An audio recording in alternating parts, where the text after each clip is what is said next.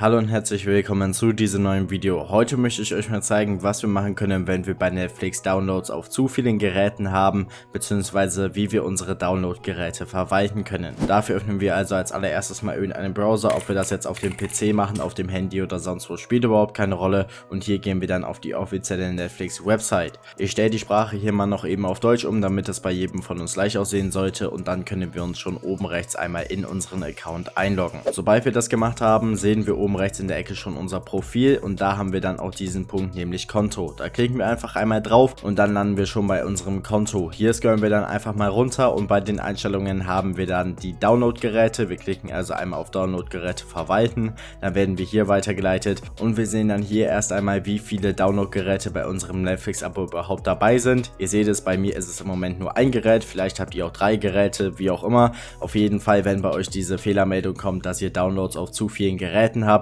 dann kann man auf jeden Fall davon ausgehen, dass ihr eben genau diese Anzahl auch eben gerade hier bei euren Download-Geräten habt. Ihr seht es, bei mir ist es im Moment nur ein iPhone, aber ich habe ja auch nur ein Gerät, dementsprechend ist es bei mir jetzt schon voll ausgeschöpft in dem Sinne.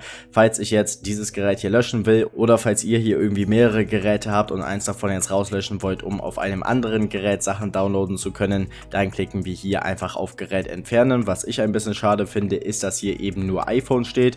Also falls ihr irgendwie mehrere iPhones dabei habt, dann wisst ihr eben nicht genau, welches iPhone ihr jetzt rauslöscht. Das ist natürlich ein bisschen blöd gemacht, aber im Endeffekt müsst ihr euch dann wahrscheinlich da einfach mal durchprobieren. Und sobald ich dieses Gerät jetzt hier entfernt hätte, könnte ich ganz einfach auf einem anderen Gerät, mit dem ich eben auch in meinen Netflix-Account eingeloggt bin, dann eben Sachen downloaden. So einfach funktioniert das Ganze also. Falls ich euch mit diesem Video hier etwas weiterhelfen konnte, dann würde ich mich wirklich sehr über einen Like freuen. Vielen Dank fürs Zuschauen und ciao.